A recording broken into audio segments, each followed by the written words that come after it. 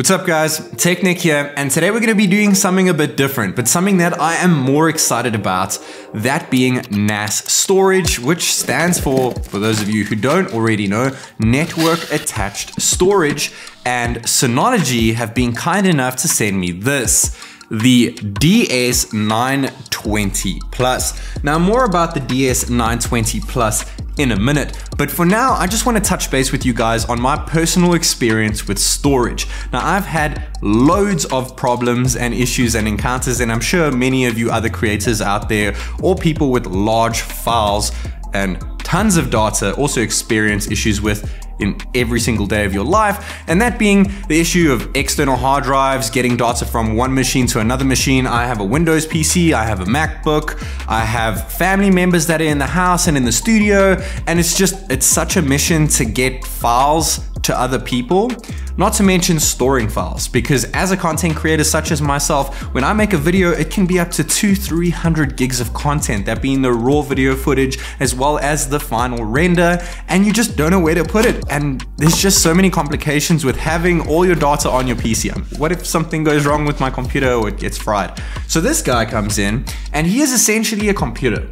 but all of the computer essential components have been stripped out and only what is needed for storage is in here. That being said, there's a lot more in here that meets the eye, such as CPU, motherboard, RAM, M.2 SSD drives, and of course the storage drives themselves.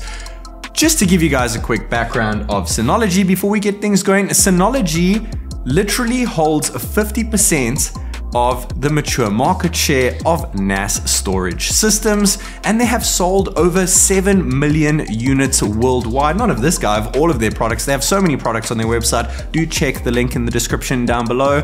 And they have won over 3 awards in a row every year after year for being one of the best NAS storage providers out there. Synology is amazing, and what I'm going to show you is even more amazing. I'm super excited to get this going and show you guys what this guy is capable of, and NAS has just made my everyday life easier for the past couple months, and I can't wait to show you guys how it's going to make your life easier too. This is TechNick, and without further ado, let's go.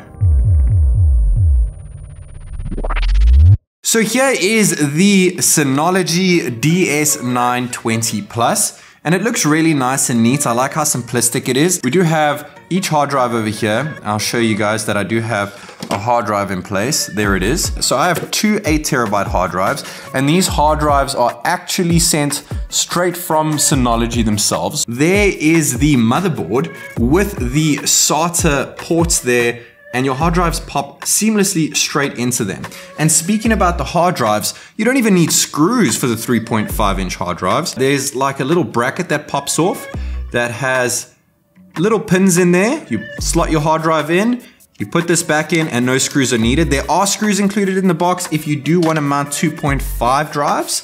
But yeah, they've done this really neatly, and we have 2 fans at the back over there. There's a couple different profile modes for the fans: quiet mode, fast mode, auto mode, and we also have 2 Ethernet ports so that you have a fail-safe as well. This port at the bottom over here so that you can connect an extender, so you can add an additional 5 bays, getting a total of 9 bays. We also have a USB port on the front and at the back over here, so you can plug in 2 additional external hard drives to further extend this. So once you've got them all in here, you can simply take the keys, which come bundled in the box, and you can lock it. So as you can see, this one is unlocked and this one is locked, which is nice and simple, easy to use, great if you do have kids around or anyone that wants to tamper with your hard drives. And at the bottom over here, just before I forget, we do have 2 bays for M.2 SSDs. This is in order to hold your cache, and cache is needed for something like this. Well, it's not necessarily needed, but it actually speeds up the processing of your data because it puts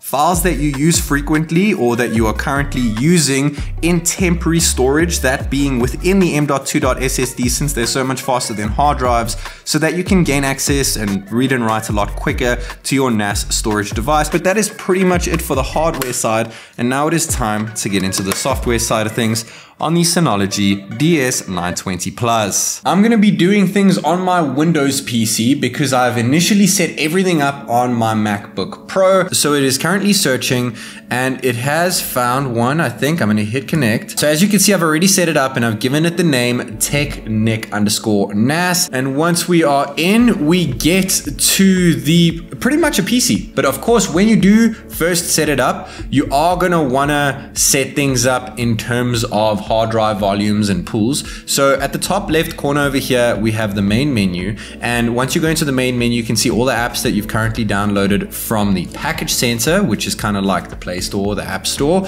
If we go to Storage Manager, you can see our 2 hard drives over here. We have storage, here it is. I've set it up here. Now you can set things up a bit differently. There are quite a few different options. I set it up in JBOD so that I can utilize the full capacity of both my hard drives. Now, if you are someone that is worried about data loss, you're gonna wanna set it up in RAID. And if it is in RAID, you'll have, for example, one 8TB hard drive, since I have 2 8TB hard drives, and then your other 8TB hard drive. The one will have all your storage on, and the other one will be there for continuously backing up your data. The other one as a fail-safe in case your main hard drive or even your backup hard drive fails, you do have an extra backed up copy. And I do have my SSD caches set up in RAID. So as you can see, it shows the cache side is 372.6 gigs, that being 400 gigs because of the SSDs that I'm using, though it should be twice that, so it should be 800 gigs, but we're only getting the capacity of 1 because they set up in RAID for faster SSD cache. So before we switch over to the Mac, it is worth showing you guys that if I go to my file station,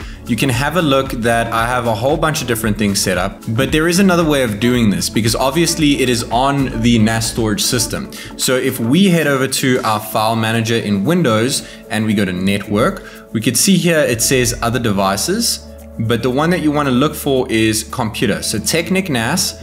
Once we open this up, we are probably gonna have to put in our credentials. And now we're in, so we can go to TechNick Studio. We can go straight here. So this is all within Windows. This has nothing to do with the software. So we can actually go ahead and close Chrome right now. We don't even need it. And then we can go into the drain test and we can open it up. Let's find it here, there it is. And we can just watch it straight from there. So here it is, and we don't need to download it at all. It's just straight on the server, and you can stream to 4 different things at one time simultaneously, which is pretty awesome. And another cool thing about this being a creator is that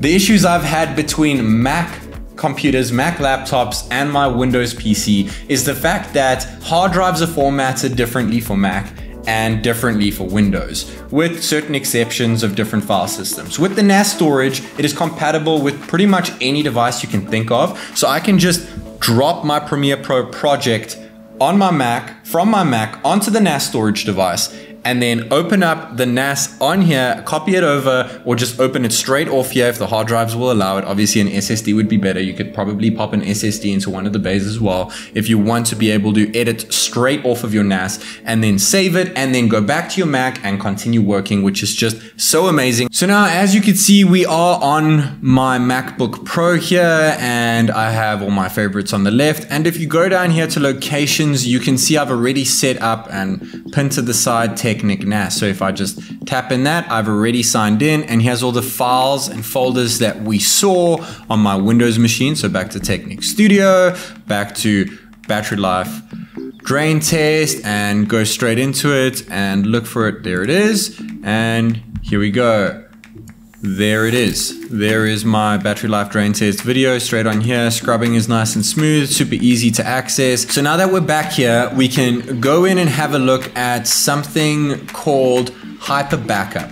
Now, if you go to Hyper Backup, you can see that you can back up all the storage files that you have within your NAS storage system, and you can back it up to an external service. You can even use Dropbox, Google Drive if you prefer that. Like I mentioned, Synology have their own cloud storage, that being Synology C2 storage. And if you tap on that, you can actually choose different destinations. So you can choose where you want your data center to be. So there's Europe, North America, and Taiwan. So obviously whichever one you're closest to is gonna have the best speeds to that server where your data will be backed up. In case of your house literally getting set on fire and you lose all your data, at least it's backed up to the cloud. If you go with the advanced one though, you do have a couple extra benefits which people that own a NAS storage system will most certainly take advantage of, which is pretty cool, but you really don't have to do this. What you can do is you can go to Package Center, you can search for something called Hyper Vault. If you and a buddy or you and someone else that you know also has a NAS storage system from Synology, you can take portion of one of their drives to back up frequently used data on your drive. You guys sync up together, and then if your house goes down in flames, you know that your stuff is safely secured on his drive, on his NAS system storage, and vice versa, because most people do use cloud storage, and cloud storage is expensive. Have a look at Google Drive over here for a second. 20 terabytes cost you $100 a month. That's roughly $1,200 a year for an annual plan. You're getting 20 terabytes a month though. It doesn't add on top of that. You're always going to have 20 terabytes. Now, if you get the same NAS storage system that I have two 8 terabyte drives. It's roughly 16 terabytes, but obviously you could increase that as well. You're going to be looking at paying with the 2 hard drives, which you can buy through Synology or any hard drive brand of your choice, with the NAS storage device, that being the DS920 Plus. By the way, you can get cheaper ones with less bays or more bays, for example. With the 2 hard drives and the 2 400 gig M.2 cache drives that I have, that's going to come to a total of $1,550 as opposed to $1,200 for an annual plan of 20 terabytes per month on Google Drive. So on Google Drive, you're going to get that for a year, and you're going to have to keep the monthly payments recurring. With this, you pay it off once and then you have it forever. Let's talk about privacy and security and permissions for a second. And if we head over to users and group, and if I head over to me, I can hit edit. I can go over to permissions, and I can take a look at what data I can read and write. So I can't read and write any of their folders over here, but I am admin, so it would be cool to know what they're doing. And another thing that you can do is head over to external access, and then you'll get something called a Quick Connect ID. Now with this Quick Connect ID, it then gives you a DSM, it gives you an HTML link, which you can then jump onto anywhere in the world and access your NAS storage device from. And you can also use your regular Quick Connect ID. In my situation here, it is TechNick Studio, and you can download the drive onto your phone. So I'll be hopping into something called DS Finder over here.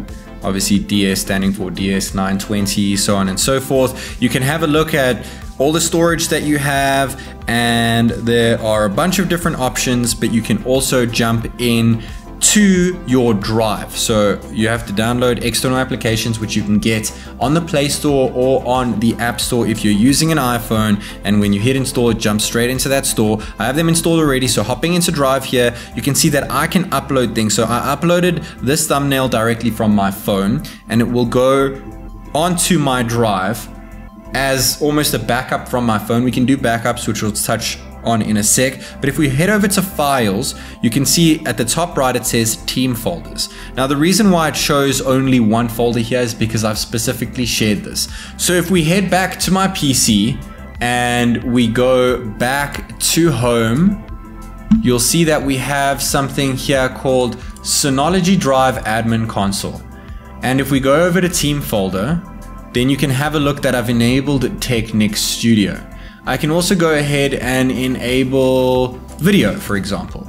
So let's go here and hit enable. So we hit OK over here, and now it has been enabled. So as you can see, it's already popped up over there with video, and I have given myself access to being able to see all the available files and folders within it. I have uploaded just a 3-phone charge test here, and then it says download, which is pretty cool. You can download it directly to your device, and then you can also hop into my TechNick Studio folder over here and gain access to everything. And obviously if you make changes, it makes changes on your Mac or on your PC, because everything is linked through your NAS storage system, which is fantastic. Now another really cool thing about this is the fact that we do have another app called Photos. This is Synology Photos. So what I've done is I've taken all the photos that I usually back up to iCloud, and it's free because you own the NAS storage, and this is not a paid service at all. And you can hit on more, and as you can see, it shows that I am processing 1,595 items. It's pretty cool. It's nice and seamless. So it looks nice and neat, and I know that every time I get home, I've taken a couple photos throughout the day. It's already on my NAS storage device. So the last few things I want to touch base on, one of the most amazing things is called Cloud Sync. So if we open up Cloud Sync over here, you can link another cloud service that you have. Now this is not, even if you just use the free Google Drive like I have, you just have 15 gigs of storage, you can link it to pretty much any cloud service of your choice that you already have or already own. And then you can have your Google Drive backed up to your NAS system, or your NAS system backed up to your Google Drive, like I mentioned earlier, and you can have them talk to each other. So if you make any changes within the Google Drive that you have linked on your NAS system, it will automatically affect those files on your Google Drive. Now, one last thing I want to talk to you guys about is the fact that you can actually tap into it on your PlayStation, your Xbox, your TVs around the house, and you can stream up to 4 things simultaneously. So I have made my own media server, as you can see over here, for general browsing, and it automatically makes files, well, folders within your file station. So it automatically made something called video, photo, and music, which you can then gain access to through your media server on your network on any device. So if I go into video, I've added TechNick videos here, and I've put my 3-phone charge test here. So I can add any videos to this, and then I can switch over to my TV over there. And if I head over to home and go to input, you can see there is something called TechNick NAS. Now I'll hop into TechNick NAS and it pops up with music, photo, and video. Hit onto video, go to TechNick videos and hit play on this, and you can watch it in real time. There we go, up to 4 devices simultaneously. So there you guys have it, the Synology DS920 Plus, an affordable network attached storage system.